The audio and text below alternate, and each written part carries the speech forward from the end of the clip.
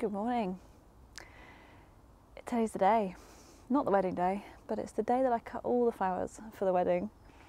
I'm so excited but also nervous. It's approaching 8 o'clock in the morning and the sun is just coming up.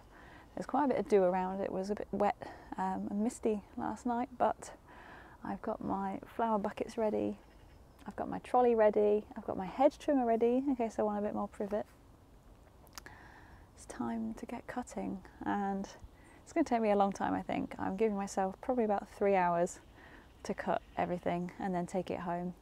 I'm just having a few minutes. Where did I put my mug? Here we are. Cup of tea to wake up and start the day. Here goes. It's going to be an absolutely gorgeous day today. We have lots of sunshine, which will hopefully mean that any flowers that I need to open will pop in all this gorgeous sun. As you can probably imagine, I've got a lot to do today, so I'm not sure how this vlog is going to be, but I'll pick you up as often as I can and bring you around with me. You can hear the clock on the market square going. The sound of that travels all the way up to me. And here we go. Oh my gosh. Yes, everything's quite wet, but yeah, look at these, drenched, which means I've got to be careful. I don't want mouldy blooms by tomorrow, so I won't be cramming too many in the buckets, but they're all going for it. Oh man, I'm going to get so wet today. Good job I brought my waterproof. Just look at that panicum grass, covered in little, it's like crystals, but the raindrops. So here's the plot before. There probably won't be that much colour once I'm done here today. My windbreak is still up. We had a lot more wind, but they've survived absolutely fine. I'm just so glad I've got big hedges around here to protect my little corner.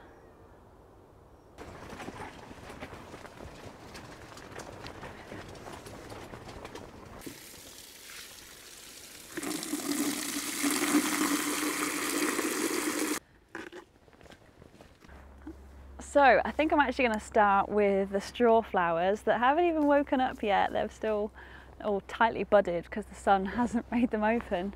And the reason I'm going to start here is because I'm basically hoping that by the time I get to the dahlias that the dew may have lifted a little bit, because those ball-headed dahlias really do hold a lot of water when they're wet. So I'm now going to be able to cut these really quite long, and I'm stripping the leaves as I go so that we don't want any leaves in the water because that will clog it all up. And then my flowers won't last so long.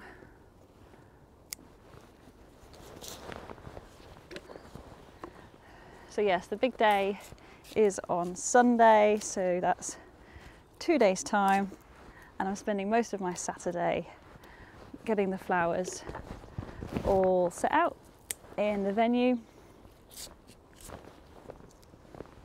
And for those that know Willerton, that know Nottingham, will know where I'm getting married. So I'm getting married at Willerton Hall, but particularly in the Camellia House, which is like a big, I think it's 19th century, and it's a wrought iron greenhouse essentially.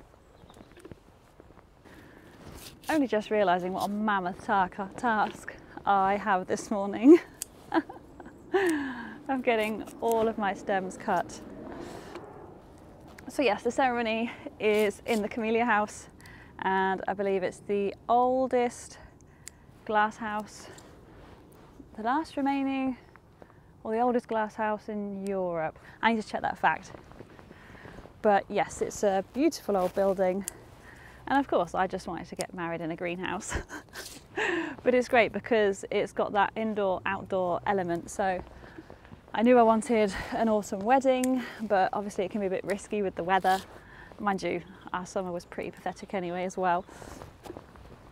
So I can feel like I'm outdoors, surrounded by plants, when actually, if it's chucking it down with rain, we can still be indoors as well. And I'm using my Nowaki snips today. For any thicker stems, I will use my secateurs, but I think for floristry, these scissors are just really, really good. My ceremony will be at 2 o'clock, which means I've got all morning to get ready and panic. Oh no, I'm not panicking. I am really looking forward to it. Pretty much everything's done now. It's just a few final touches, particularly on like the decor side of things. But I do have help. I've got Beverly, obviously my future mother-in-law, who is coming to help with the flowers. She's doing my bouquet and all the buttonholes, but she'll also be helping set up the venues with my good friend Holly as well. So I hope you're ready for today, girls. It's going to be quite a full-on, well, tomorrow actually. That's what we're doing tomorrow. So these flowers are going to sit in water all day and all night until we then faff with them, because they're going to need to stay nice and hydrated. And once they've had a really good drink, then they'll be a lot more sturdy and happy to be faffed with. So yeah, now that this is like the final cut, although I say it's the final cut, I'm definitely going to be able to cut more from this probably after the wedding. But because I haven't got to be too precious about them anymore, I can cut them as long as I need them, which is great. I don't have to worry about, you know, how long it's going to take for them to rebloom and how long the stems will be after that. So what about the flowers? Well, we're hoping I'm going to make a bit of an archway. I've got my friend Becky to thank over at Elder and Wild, because she's given me so many tips and inspiration and how to make the base of an arch. She is fantastic. Thank you, Becky. She's currently on Jollies, enjoying a nice break after all the weddings that she's done this year. So yeah, I really want to get like quite a few nice, very long stems, because the base of this arch, you know, we can have all these flowers sticking out of them. And if I take all of the leaves off, then it doesn't matter if it's not even in water, because straw flowers dry so well. Okay, I'm going to cut some of these now and I'll see you in a bit. I'm now cutting these Rebecca's Sahara Mix, it's called, and it's a gorgeous collection of sort of burnt reds, oranges, really sort of sunset kind of autumn colours. Absolutely stunning, and one of my new favourites for this year. The sun's really starting to come up now. But I may have mentioned in a previous video that my sister, who is maid of honour, is called Rebecca, which is quite similar to a Rebecca. So I think she'll have a few of these in her bouquet. Unfortunately, these were quite tricky to germinate and grow, I think because we had a bit of a cool spell in the spring. They did sulk for a little while, and I did lose some of the seedlings, but it's definitely one I'd grow again, because they've got nice, lovely, long, straight stems and just such a gorgeous flower.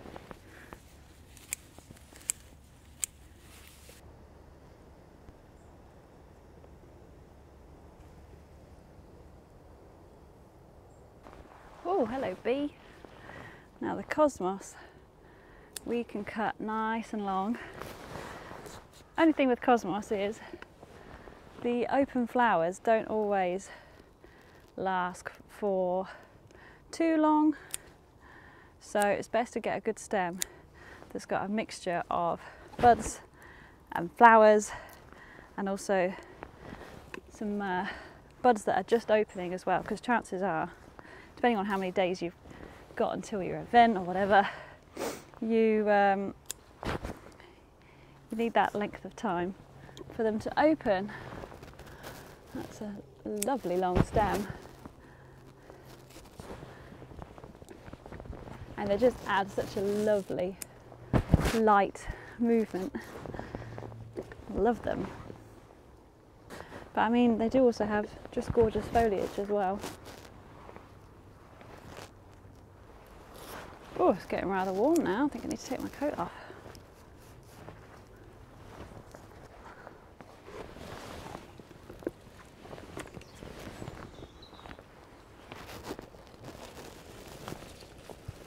It's time for their moment.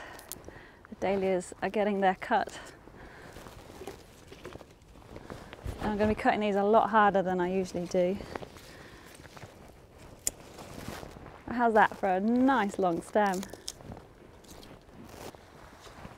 Now fortunately, I haven't had too much in the way of earwig damage. I've had quite a bit of slug damage on the leaves, but at this point it doesn't really matter too much because it's not the leaves that we're interested in, and it's not stunted the growth now that they're a good size. After cutting all of the orange dahlias, I then moved on to my whites, and these included this one, which is the white version of the Cafe au Lait. We've also got lots of pom-pom varieties, including one that's called Petra's Wedding that I really loved and really want to use in the buttonholes. Up here are the classic Cafe au Lait, that sort of creamy, lovely sort of soft colour. And then I also cut some foliage. This is my eucalyptus that I bought this year. It's grown really, really well, and I just love that sort of unusual shape for eucalyptus. It's a lot more like a willow or like an olive shaped leaf. And for this, because it's a much more woodier stem, it really needs to stay quite hydrated. So I cut the stem on a diagonal as usual, but then I take my secateurs and slice away some of the tougher bark on the outside and then cut upwards through the stem. And this means it's got a lot more surface area to take up more water and stay hydrated. I then cut some of my traditional eucalyptus. This is gunny eye. I really hacked this back early on in the spring, so I got all this lovely young new foliage, and it's worked really, really well. It's bounced back with so much vigour, and it looks so much better than the lanky, wobbly thing that it was before. I'm so pleased with how this has grown this year.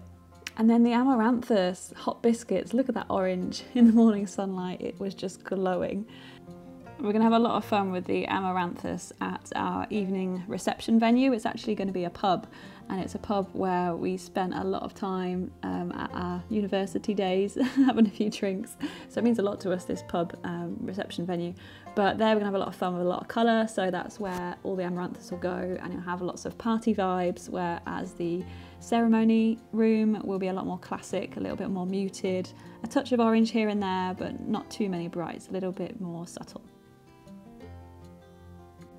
I then cut a lot more foliage, including Pittosporum, we've got some Visocarpus there, lots of Spirea, the Sedum, all from that back border where I started to grow a lot of new shrubs this year for foliage.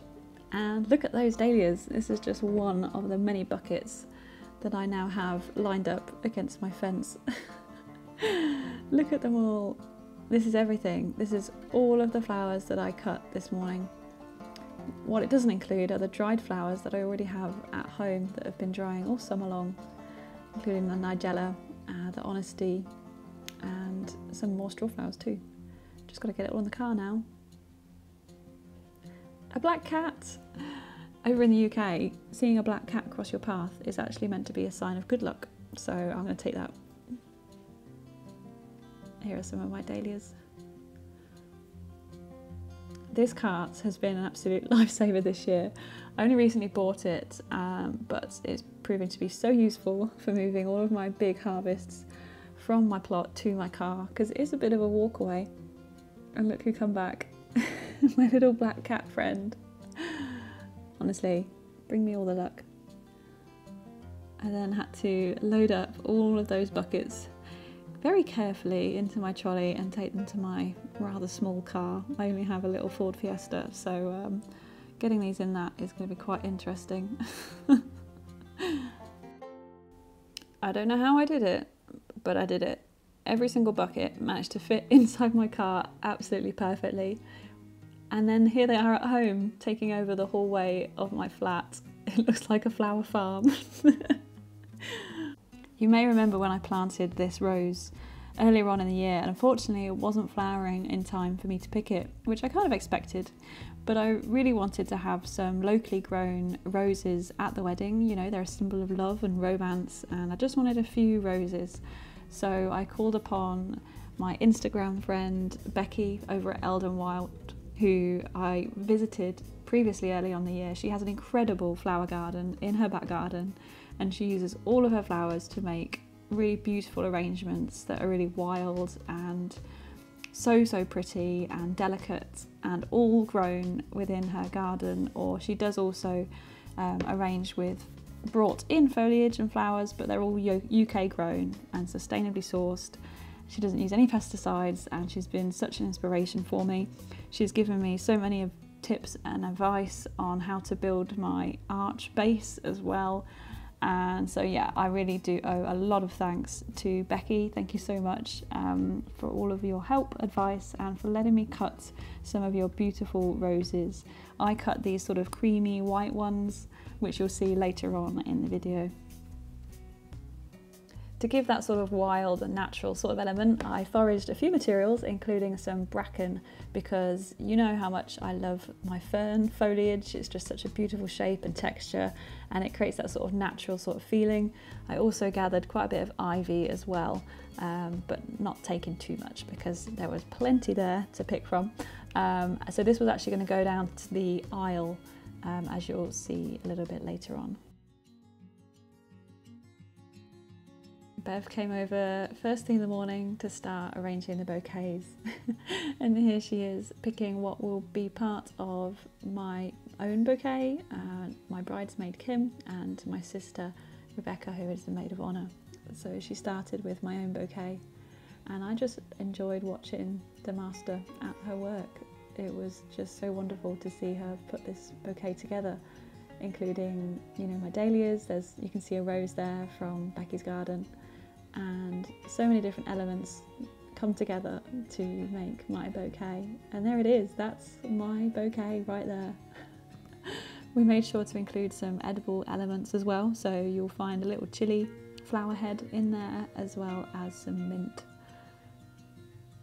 It was just amazing to watch her work. And then also, once we were tying it, we added the ribbons, and the ribbons of which one of them, you know, I dyed with the hawthorn, that golden silk. We made sure we used some of that.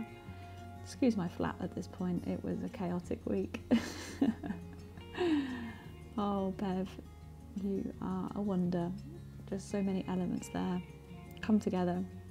I love the movement, the texture, so many different shapes and all that different foliage. It was absolutely 100% what I wanted, and you know, Bev just knew exactly what to put together, and she's done it so well. I mean, look at it. Isn't it beautiful? She then moved on to the buttonholes. These were quite simple. We had mostly white with a bit of orange from the amaranthus there. I think we had about 11 in total, so it was quite a few to make. And then we headed over to Woollerton Hall, and this is the Camellia House. This is where my wedding ceremony will be. The Camellia House in the gardens of Woollerton Hall is Grade 2 listed and is one of the earliest cast iron glass houses in the country. It was built in 1823, which means that this year is its 200th birthday, which is pretty special. The Woollerton collection contains over 25 camellia specimens, some of which are over 100 years old. And although they're not flowering at this time of the year, I know that most of them are sort of red, deep pink, and some white ones as well. Woollerton Hall is a Grade 1 listed Elizabethan country house that was built in the 1580s. It's set within its own deer park, and it's about 3 miles from Nottingham city centre. So it's time to arrange some flowers. We did have a few little problems that cropped up, such as my troughs, which I sealed because they did have holes in, but they leaked. So we ended up going to the coffee stop at Woollerton Hall to get some cups of water, and it worked. We did fine with our little compromise. Holly mainly focused on the archway. Holly, you are incredible. I love you so much. Both of these women helped keep my cool and stop me from panicking when these little things just went a little bit pear-shaped, but you know, it was absolutely fine. So we did the aisle centerpieces using the ivy and the bracken and lots of cut foliage, and the archway. I mean, we didn't want it to be too big and wide because I didn't want to detract from the gorgeous backdrop of all those trees.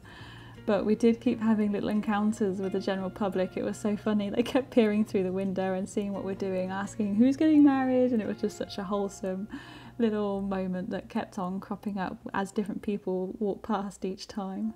It just got me so excited. So there we are, the archway is pretty much done and we just started to tidy up. It was a lot of work but a lot of fun, and we also added these little touches with members of our family who got married, and some of these family members, you know, they're no longer with us, so it was just a nice little reminder and a way of having them there on the day. And my mum and dad, look at them in the 70s. So here we are, this is the aisle that I will be walking down, and the ceremony area. It will be quite an intimate ceremony. There's only about 30 people that will be here, and this is where I'll be saying my vows. What also made this so special for me is the branches of birch that you'll see throughout the arch, because this was actually taken from the courtyard garden where we both live, and it's a really special tree to us, so it meant a lot to have some of that here in front of us as we say our vows to one another.